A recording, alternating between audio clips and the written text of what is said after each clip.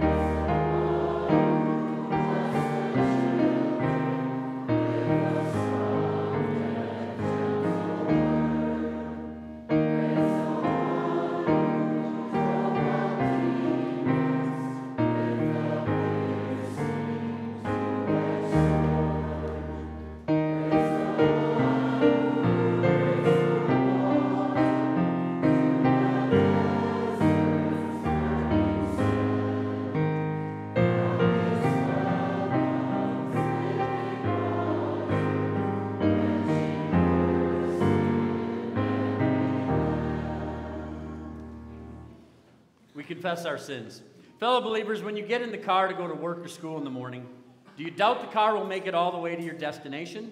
Likely not. Yet cars break down and cause headaches all the time. We don't doubt that our vehicle will do what we want, even though time and time again we've been let down. But we do doubt God, the one who has been and will be faithful to every single promise He has ever made. This lack of faith is not a small problem. It's a result of us being sinfully imperfect people. So let us come to Him humbly and confess our sins. We join together. O Lord, I have every reason to trust You. I have no reason to doubt anything You have said or any promises You have made. But at times I do just that. Forgive me for my far from perfect faith. Forgive me for doubting Your word. Forgive me for giving in to faithless worry. In Jesus' name I ask this. Amen. Fellow believers, as members of God's family, we too often doubt and lack trust. But our failure to always have faith does not change the promises of our God.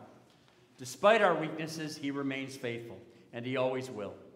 So hear these blessed words from your faithful, loving Savior God. All your sins are forgiven. This is a gift from your triune God, Father, Son, and Holy Spirit. Alleluia. Amen.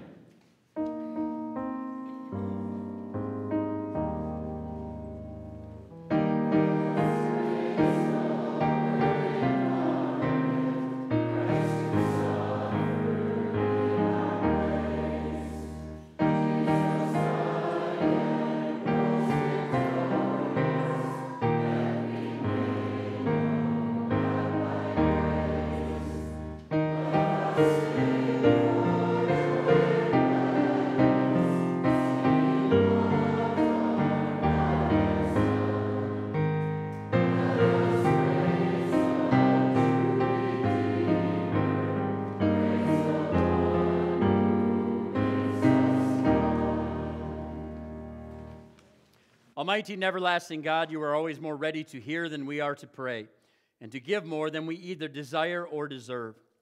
Pour upon us the abundance of your mercy, forgiving us those things of which our conscience is afraid, and giving us those good things for which we are not worthy to ask, except through the merits and mediation of your Son, Jesus Christ our Lord. In his name we pray. Amen. Have faith. It's so easy to say, so easy to agree with, so hard to do in all circumstances. But the call to have faith has power. Why? It comes from our Lord himself, who has time and again proven himself trustworthy.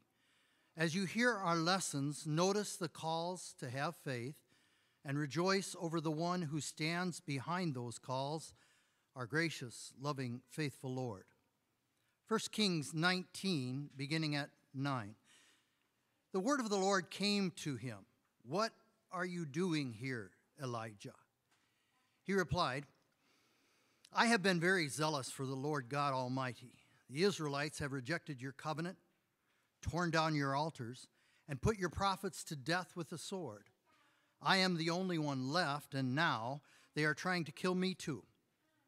The Lord said, Go out and stand on the mountain in the presence of the Lord, for the Lord is about to pass by. Then a great and powerful wind tore the mountains apart and shattered the rocks before the Lord. But the Lord was not in the wind. After the wind there was an earthquake, but the Lord was not in the earthquake. After the earthquake came a fire, but the Lord was not in the fire. And after the fire came a gentle whisper. When Elijah heard it, he pulled his cloak over his face and went out and stood at the mouth of the cave. Then a voice said to him, What are you doing here, Elijah? He replied, I've been very zealous for the Lord God Almighty. The Israelites have rejected your covenant, torn down your altars, and put your prophets to death with the sword. I am the only one left, and now they're trying to kill me too. The Lord said to him, Go back the way you came and go to the desert of Damascus. When you get there, anoint Hazael king over Aram. Also, anoint Jehu, son of Nimshi, king over Israel, and anoint Elisha, son of Shaphat from Abel-Meholah, to succeed you as prophet. Jehu will put to death any who escape the sword of Hazael, and Elisha will put to death any who escape the sword of Jehu. Yet I reserve 7,000 in Israel, all whose knees have not bowed down to Baal and whose mouths have not kissed him. This is our first lesson. Our second lesson from James chapter 1. Consider it pure joy, my brothers and sisters, whenever you face trials of many kinds, because you know that the testing of your faith produces perseverance. Let perseverance finish its work so that you may be mature and complete, not lacking anything. If any of you lacks wisdom, you should ask God, who gives generously to all without finding fault, and it will be given to you. But when you ask, you must believe and not doubt, because the one who doubts is like a wave of the sea, blown and tossed by the wind. That person should not expect to receive anything from the Lord. Such a person is double-minded and unstable in all they do. This is the word of the Lord. We join together in our verse of the day from Hebrews 11. Alleluia, alleluia. Faith is being sure of what we hope for and certain of what we do not see. Alleluia. Please stand for the reading of the gospel. Our lesson, which will also serve as the basis for our message, is from Matthew chapter 14.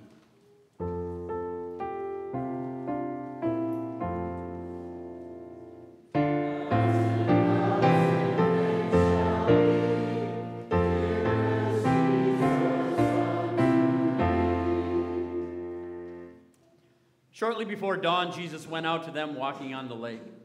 When the disciples saw him walking on the lake, they were terrified. "It's a ghost," they said, and cried out in fear. But Jesus immediately said to them, "Take courage, it is I, don't be afraid." "Lord, if it's you," Peter replied, "tell me to come to you on the water." "Come," he said. Then Peter got down out of the boat, walked on the water, and came toward Jesus. But when he saw the wind, he was afraid, and beginning to sink, cried out, "Lord, save me." Immediately Jesus reached out his hand and caught him. "You of little faith," he said, "why did you doubt?" And when they climbed into the boat, the wind died down. Then those who were in the boat worshipped him, saying, "Truly, you are the Son of God." This is the gospel of our Lord.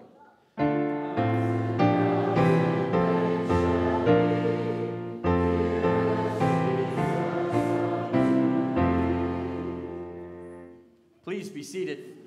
We join in confessing our Christian faith using the words of the Nicene Creed.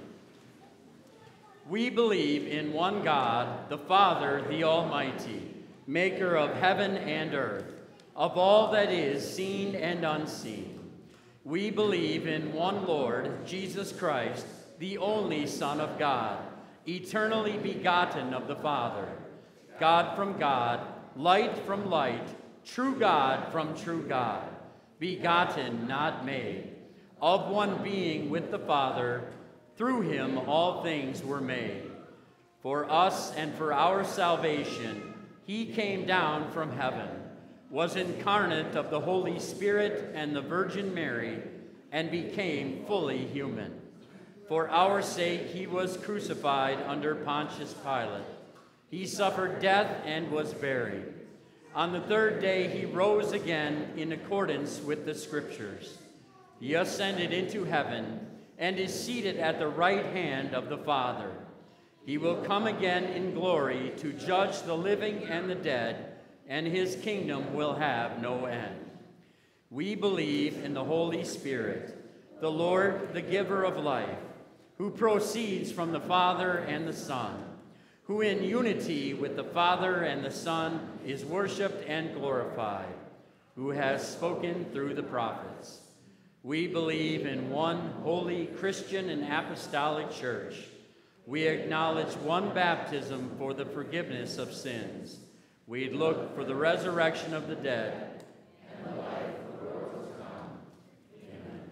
At this time, our young worshipers are invited forward for the children's message.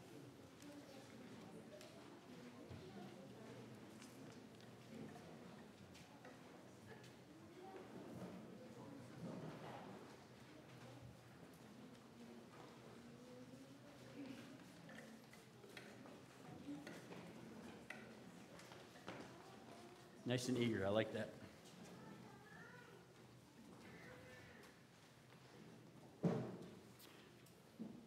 Okay, let's nail this. Good morning. Good morning. Nice work. I want to tell you guys about a very interesting creature. It only comes out 3 to maybe 4 months of the year. It usually shows up early August, and it smells terrible. Like one of the worst things you can ever smell. Anyone know what it is? What's that? Raccoon? That's a good guess. That's not what I'm thinking. It's a high school football player.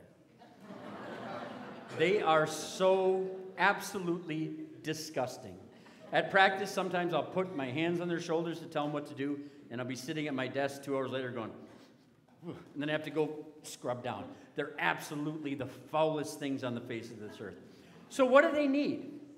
It's the same thing you guys need when you're playing outside on a hot day and you're super sweaty. What do you need? Water to drink, yes, but you also need water for something else. Cleaning, yeah. You need a shower, you need a bath. Because you're stinky, you're smelly, you're sweaty, you're dirty. Got to get rid of that. Well, that's a good thing. Don't neglect proper hygiene. But there's an even better kind of washing that I think every one of us here has had. And it happened at something just like that. What was it? Baptism.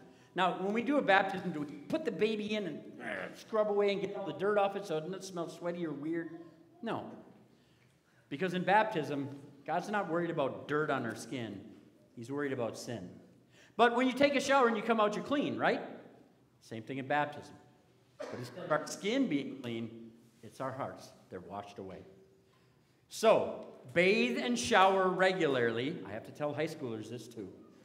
But maybe the next time, whether it's washing your hands or taking a shower or a bath, stop and say, "Thank you, Jesus, for taking away more than dirt. You took my sin away. Let's say a prayer.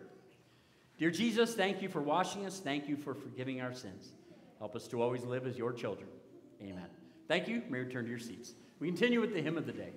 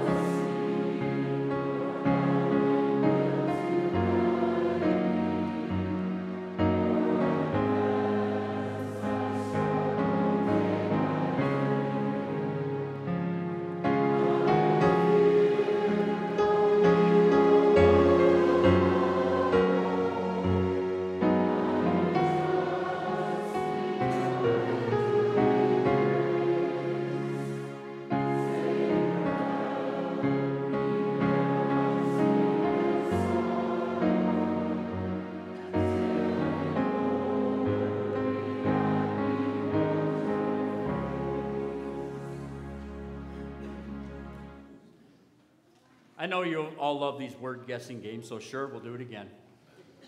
You get one word, and I want you to think, what word is the opposite of faith? And you can't use like unbelief or something, that's too obvious. And you have a clue up there. What word is the opposite of faith? If I had to pick one word, the word would be fear. Let's say the main breadwinner in your family loses his or her job. What does fear say? This is horrible, this is terrible, how are we ever going to make it? What does faith say? God's in control, somehow, some way, he will provide. Faith and fear are on total opposite ends of the spectrum. They couldn't be more different. So the next question is this. If we had a faith gauge in our heart, and on this side, like a gas gauge in a car, at this side it's faith, and this side it's fear, to which one does the needle more often point, or at least trend? I know especially today, sitting in church, you think, nah, not perfect, but that needle, it's closer to faith than it is to fear. And I'm hoping that is the case. I thank God that is the case. We all know there's plenty of times when it goes to fear and goes there almost immediately. I'm not going to list a bunch of circumstances because you know them in your personal life. You've been there. We all have. In fact, every Christian in the history of the world has struggled with faith versus fear, and too often fear wins out. And not just every Christian struggles with that, even Jesus-appointed disciples do as well. The context here, it's important to note, prior to this, Jesus had fed 5,000, and that was men, so including women and children, let's go 10, 12, 15,000 people, with a few loaves of bread and a couple of fish. So the disciples clearly saw that Jesus just kept breaking bread, just kept passing out fish, And it kept coming. It was one more reminder for them that he was who he said he was, the almighty, all-powerful Son of God. So this is done. Jesus wants some time to commune with his heavenly Father in prayer. So he sends the disciples out, cross the lake, I'll meet you over there. So they hop in the boat, they start, and it was not a happy occasion. It seems like pretty quickly the weather headed south and in a really nasty way. Even today, because of pressure changes and all this other stuff I don't understand, furious storms can arise on this lake like nothing. And we also know it's bad, not just because of the description in our lesson, but a number of the disciples were experienced fishermen. They had probably seen everything this lake could throw at them. And even these guys were so terrified that they figured they were going to die, and at best their family was going to bury a memory. If we had a gauge on them and could see where it was at this moment in our lesson, would it be faith or would it be over toward fear? I think you know the answer. And while we want to sit here and say, shame on those guys, haven't we been there all too often? Again, here, needle's over this way. We're doing good, we're feeling good. But then that crisis, fill in the blank, whatever it is, hits, and almost immediately we go to fear. We start envisioning the worst. We start feeling sorry for ourselves. We start setting out chairs for the pity party because, oh, this is so horrible and it's never, ever going to get better.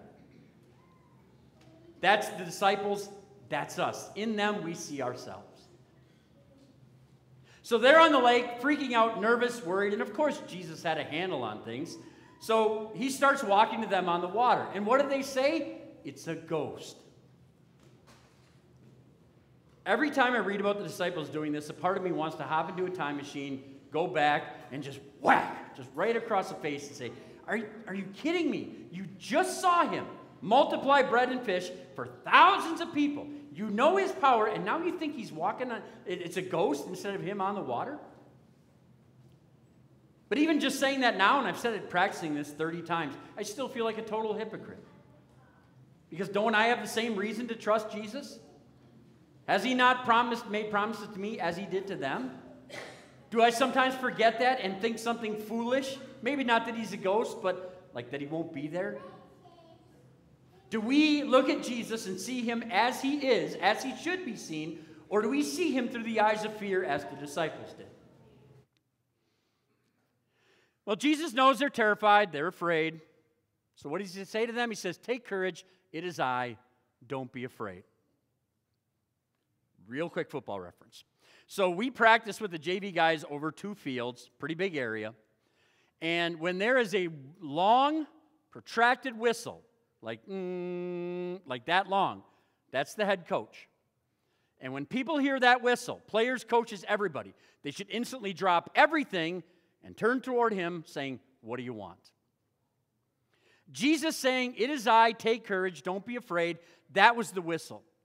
That should have had them stop worrying about the wind, the waves, all that other stuff, and they should have placed every bit of their focus on him. But they didn't. They freaked out, their mind went to dark places, it's a ghost, and the woe is me party continued. Again, I'm not going to spend a lot of time because you know you've been there. You know the promises of God's word. You're going through an issue sometimes, and this happens, I can't tell you how many times people say it. They're like, were you in my house? Because you were talking about exactly something our family was struggling with. We clearly know, we hear the promises of God, but then fear wins out and we start thinking crazy things like, he's not there, he doesn't care, he doesn't love us, and further down the needle goes. So all this is happening, and take a wild guess who speaks. Of course, it's Peter. And he says, Lord, if it's you, tell me to walk to you on the water. Now, humanly speaking, this makes sense. He wanted some proof. There's a storm. I'm a human. Humans sink. Give me some reason to trust. Tell me it's you, Jesus. Let me walk on the water. And the world says, well, that's fine. He needed some proof. But that's not how faith works. That's how fear works. Fear demands proof. Fear demands, I need to see before I act. I want it all laid out. I don't want to take one step of faith. And we've all been there too. We know the promises in God's word to be with us through a trial. But how many times have we thought, Lord, if you just give me a sign, or if you just let this happen, then I'll trust you. Then I'll believe. That's not faith. That's fear. But of course, Jesus being loving and gracious, he doesn't say, all right, Peter, you moron, sit down. He says, you know what? Come to me. Peter steps out of the boat, and for a while, he's walking. Good job, Peter. But you heard what happens next. He takes his eyes off Jesus, looks at all the other bad stuff, down he goes. Faith meter almost all the way over to fear. And we don't want to sit on our high horses and look down on him because we've all been there. It's that phone call, it's that text, it's that split-second thing that happens. And almost immediately we go from feeling like we're strong to wondering if we even have faith at all. Jesus had every right to rip into Peter. Say, after everything you've seen, after everything I've told you, still you're doubting me? Still you're not looking to me? You're worried about all this other stuff? But he doesn't do that. Instead, because of his grace and love, he knows Peter is struggling. So what does he do? He reaches down and he picks him up. He saves him. By putting him in the boat? Yes. But this was only a preview of some greater saving that Jesus would do. For all Peter's sins, for his lack of trust, for his failure, for his spiritual idiocy, Jesus went to that cross. Because Peter needed a lot more than being saved from drowning. He needed his soul saved. And the only way that could happen would be for Jesus going to that cross to pay for his sins. And I know we keep flipping back and forth. The same thing's true for us. We all have trials that we face, and so easily we think, this is the storm. This is the huge one. It's not. Because the biggest storm's already been taken care of. Our biggest fear should be that God wants no part of us because of our sin. Our biggest fear should be we are all alone, completely adrift in life's sea. But we know that's not the case because as our Savior reached down and picked up Peter, he's done the same for us. That's what the cross is all about.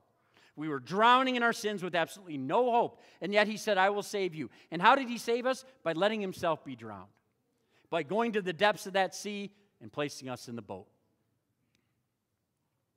Now, I know that's a different way of saying it, but that's nothing new. You hear that every time you're here. And thank God, because that reality means we can trust every other promise he's made as well. Jesus has promised that no matter where we are, no matter what we're doing, he is always there for us, always working all things for our good, always covering us with his forgiving love. Now, we are still sinners. We see this stuff. We still get freaked out. We still get scared. Still, the needle drops down. But it doesn't have to.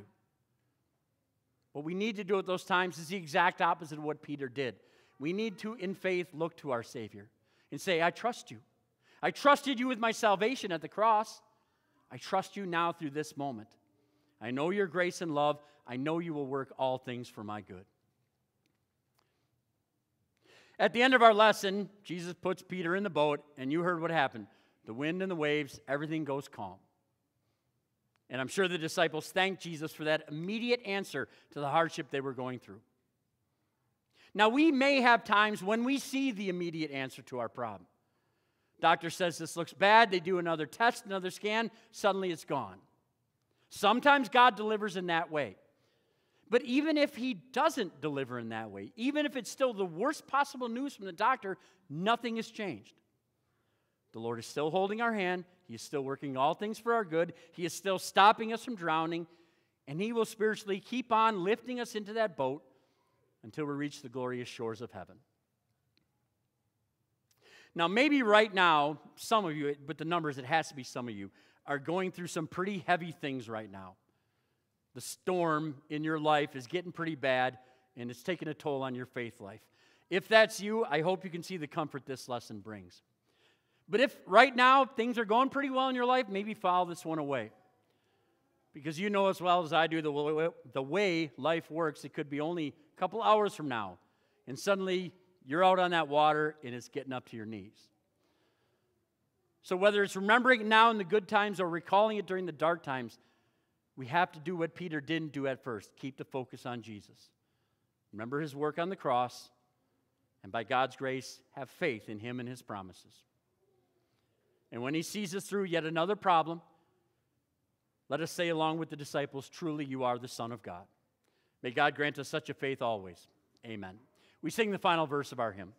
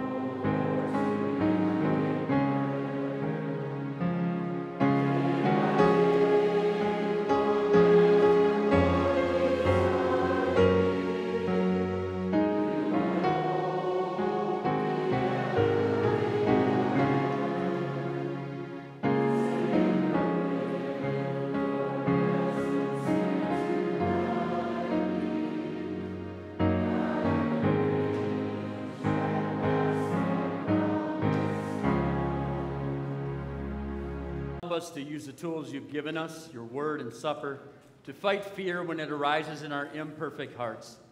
Remind us that you are in charge of all things and that you promise to work all things, even trials, for our good.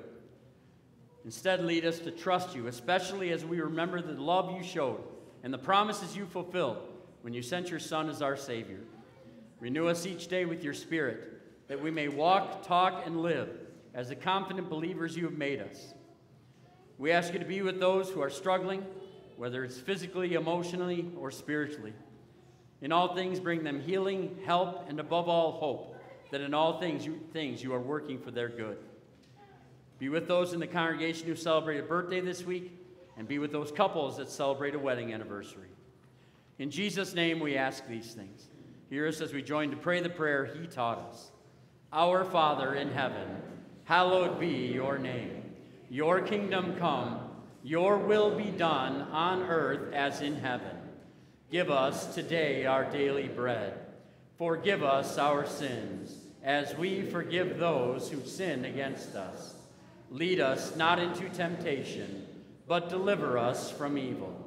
For the kingdom, the power, and the glory are yours, now and forever. Amen. We continue with the sacrament of Holy Communion. The Lord be with you. And also with you. Lift up your hearts. We lift them up to the Lord. Let us give thanks to the Lord our God. It is right to give him thanks and praise. Thanks and praise to you, O Father, who sent your only Son into the world to be a man, to be born of a woman, and to die for us on a cross. He came for us and for our salvation. Strengthen our faith in him. Your Son, Jesus, walked among us on our earth, in our world of conflict, and he invites us to remember that his death and resurrection gives us life and peace. Now we wait for him until he comes again in glory. In this sacrament, we remember the death of our Lord Jesus. We receive his gifts of forgiveness and salvation. We live by his presence. We wait for his coming again.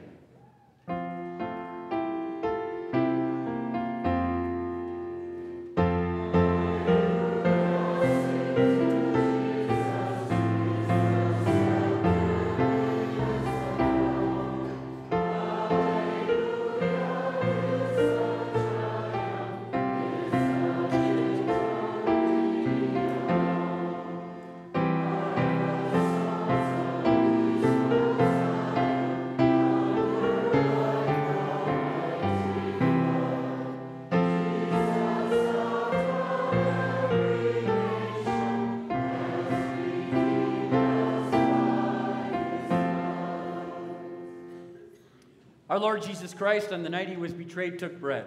And when he had given thanks, he broke it and gave it to them, saying, "This is my body given for you. Do this in remembrance of me." Then he took the cup, gave thanks, and gave it to them, saying, "This is the blood of the covenant, poured out for you for the forgiveness of sins. Do this whenever you drink it in remembrance of me." And may the peace of the Lord be with you always.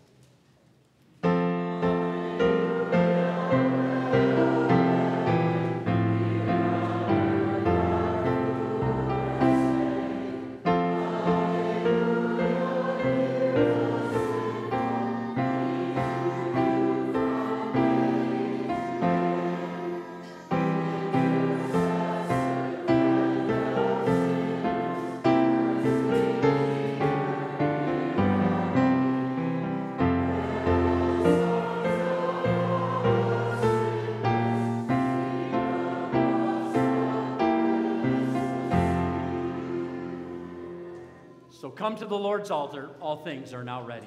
Blessing, the Lord bless you and keep you. The Lord make his face shine on you and be gracious to you. The Lord look on you with favor and give you peace. Amen. We close with our final verse.